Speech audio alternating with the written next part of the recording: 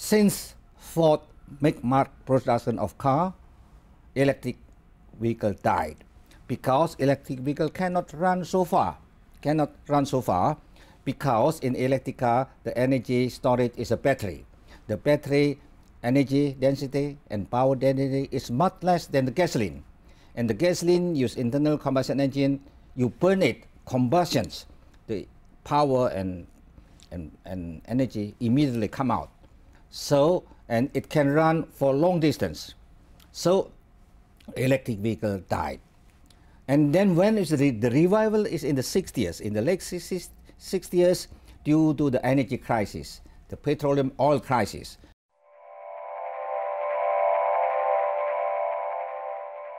If electric vehicle would like to be popular, that the people on the street would like to buy it, we must solve the three issues. One is the cost. The cost must be comparable to the existing car.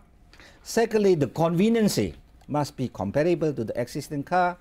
Thirdly, the energy consumption and the emission should less. The number three, we already proved we can do it. This for built battery electric car, it is zero emission on the street.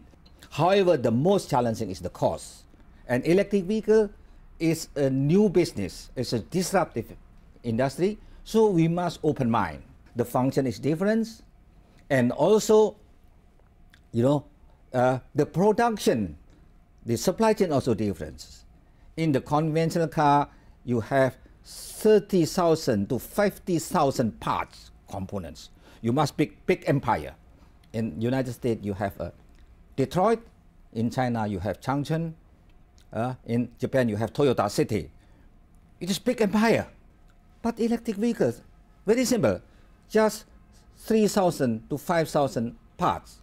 You no need big empire. This is really big challenge, and we are exciting because we have the opportunity to be engaged, to be involved in these revolutions.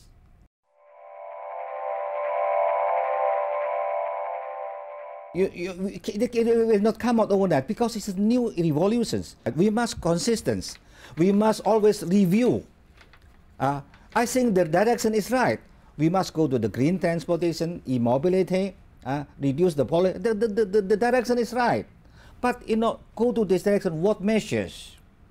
What measures? That means how to make the people on the street can accept it. Okay? In my mind, we must concentrate on it must have a real impact to the society. For instance, it really can improve the air quality so people can feel.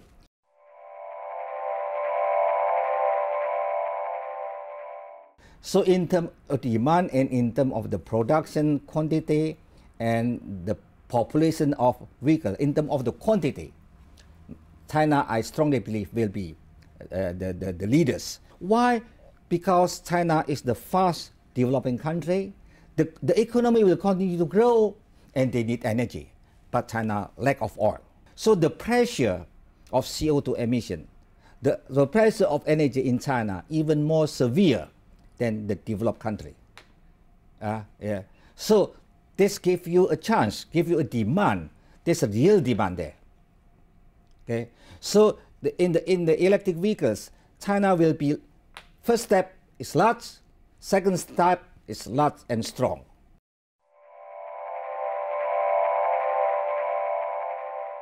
Barcelona is very attractive city, very attractive tourist city.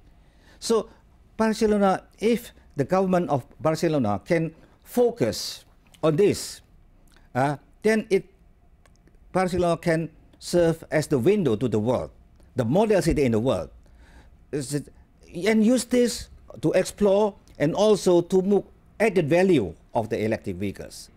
Electric vehicles is part of the smart city. So you must integrate the wind, the solar, the energy storage, and the information. Integrate everything, then you can get the value. 1 + 1 bigger than 2.